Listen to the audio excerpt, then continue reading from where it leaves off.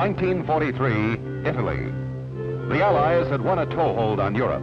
After bloody Salerno, prime objective was Foggia, an array of Nazi-Italian airfields strategically close to the heart of Germany. Early the next year, General Spaatz came to Foggia to inspect us. Nate Twining's new outfit, the 15th Air Force. General Aker was taking over command of the Mediterranean theater. The brass met to plan air support, the keystone for Allied armies on the road to Rome. Winter rains made sunny Italy a sea of mud. Taking 61 days to travel 8 miles, the Fifth Army inched its way up the boot. Their order was, push north through the German lines and liberate Rome.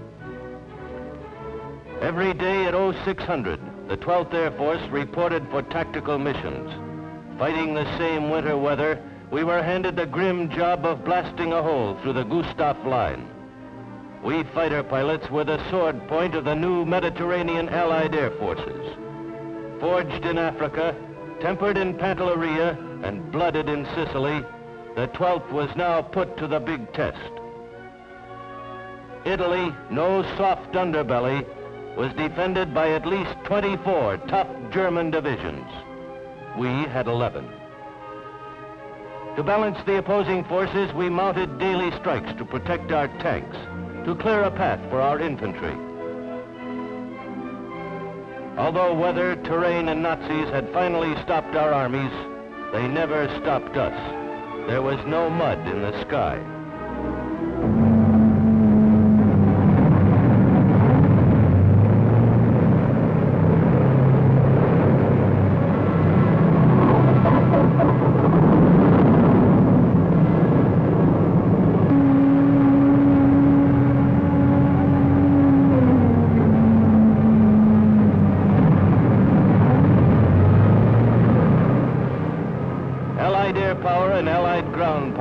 Had been welded into an effective team to defeat the enemy's greater forces.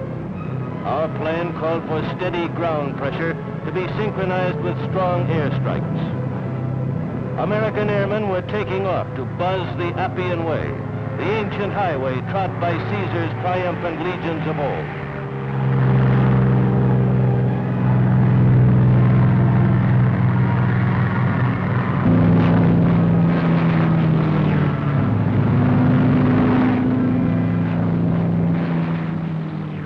It was our job to open the rugged road to Rome. Blocking the way were minefields, occupied villages, protected by Nazi airdromes and Nazi tanks.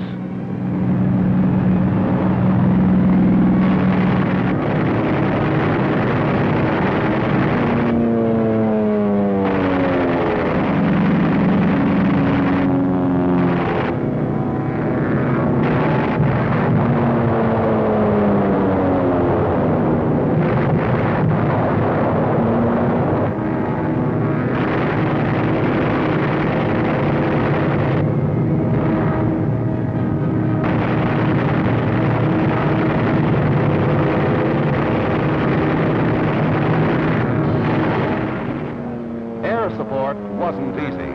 On the mainland, the enemy had all his resources at hand. Here was a network of rails and roads that had to be cut before our own troops, stymied on the narrow mountainous peninsula, could move. Even army mules had difficulty climbing Italy's rocky backbone. Allied forces, which now included some Italians, measured our advances in mountaintops instead of miles. San Pietro, like dozens of other German-held towns, was caught in a tight net of artillery fire.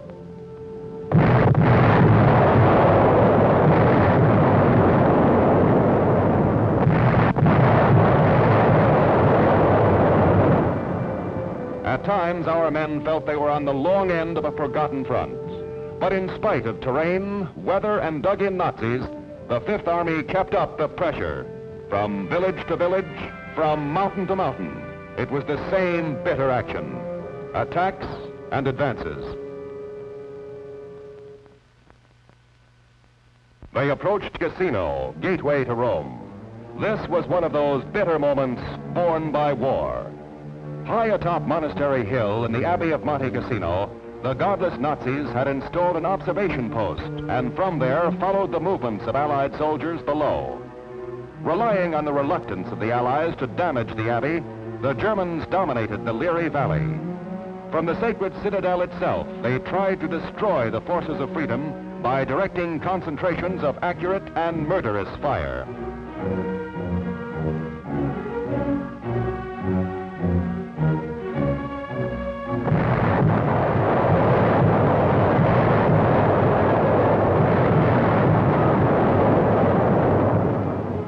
American Fifth Army artillery hammered back.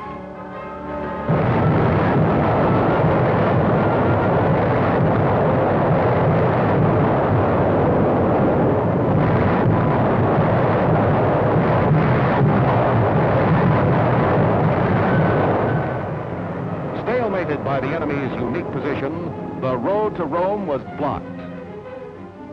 After weeks of investigation, including personal reconnaissance over Monte Cassino by Generals Acre and Devers, the Allies decided we would bomb and shell the Nazi-held town and abbey. For tactical reasons, Acre was opposed to the bombing. Instead, he favored using air to strangle enemy supply. But Allied leaders felt the continued sacrifice of our own men must stop. Everything else having failed, the Allies ordered air power to neutralize the Nazi observation post. Worried Germans heard the first wave drone overhead. Like rabbits, the enemy darted into surrounding caves and tunnels carved into solid rock.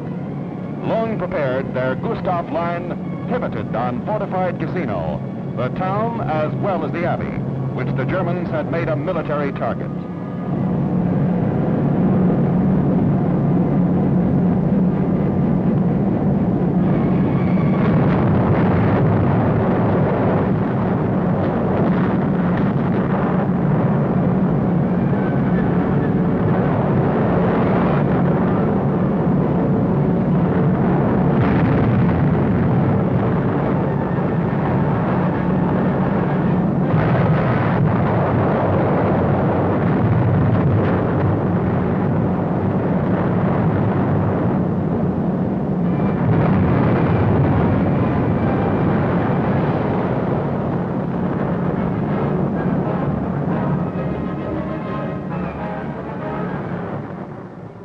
But the enemy survived the bombing. Fanatic, they still had the will to fight. Up from their tunnels, their bunkers, up into the ruins, their tough paratroopers quickly regrouped. In minutes, they re-established their strong points. The Germans were back in business.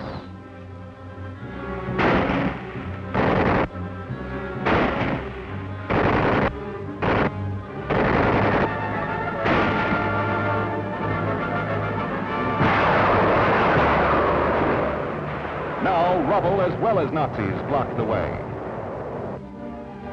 Air leaders finally convinced everyone that the only way we could crack the Gustave line was to choke off the enemy's flow of supplies south of Rome.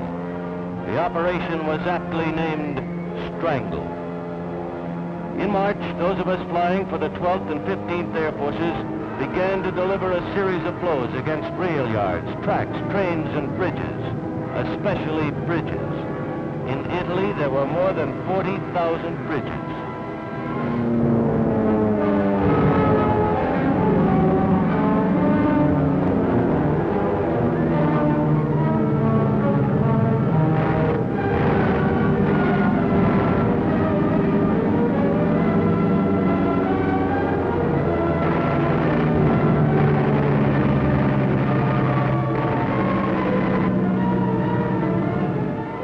Allowing the enemy no sanctuary, Operation Strangle was successful from the start.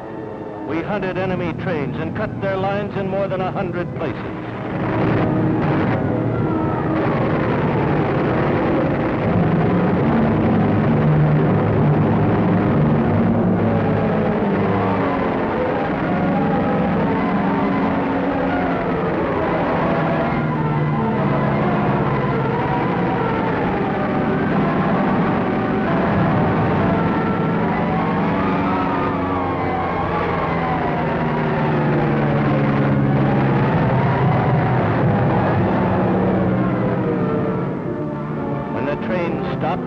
loaded trucks and ships.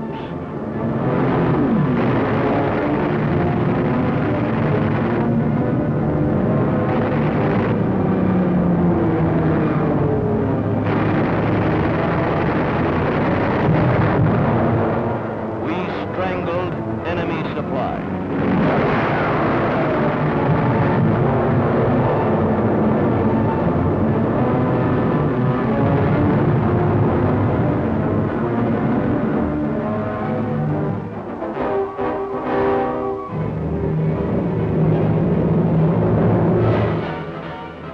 On May 11th, we opened a new air and ground drive, a big one. We had the enemy on the run.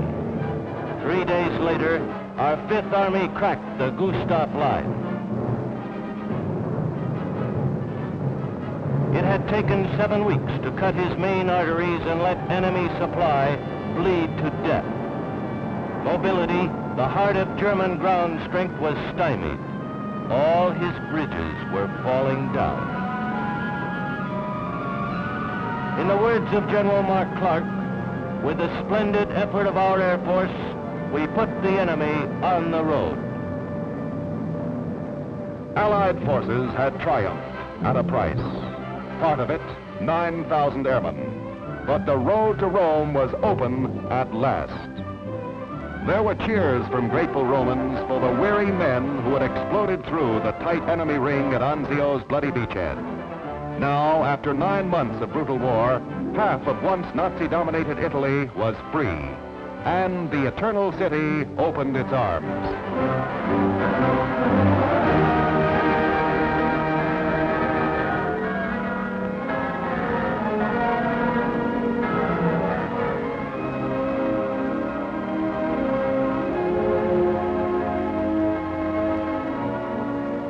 Out of Casino and Operation Strangle came new lessons in the application of air power. In the forthcoming prelude to the Normandy invasion, you will see these hard-won lessons and tactics sharpened by the now campaign-wise United States Air Force.